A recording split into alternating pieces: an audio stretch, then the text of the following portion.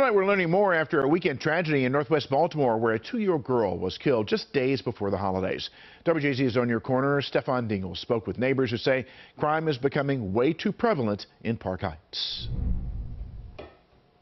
There is nothing more tragic in the world than the loss of a life of a child, especially that young.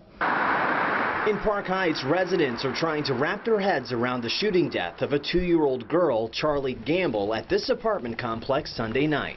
We have an almost 3-year-old. He's turning 3 in 2 weeks. So yeah, no, it definitely hits home. There is no way on earth that a 2-year-old baby should be gone from a gunshot wound suffered in a place full of people that love that young person. As Baltimore police investigate this as a homicide, one woman reacts to the news as she walks back into the same apartment building where the 2-year-old girl was killed.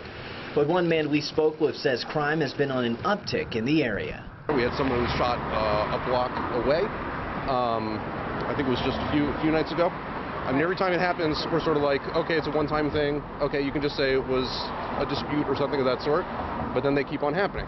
WJZ did reach out to the young girl's family, who did not want to speak on camera. You can't even fathom the pain that the family and the loved ones are going through right now. This is something that should not have happened, and we have to make sure that any and everybody that could be will be held accountable. But residents say they don't know what the solution can be as we await more details from police on the death of 2-year-old Charlie Gamble. They say in general they feel helpless to protect their own children.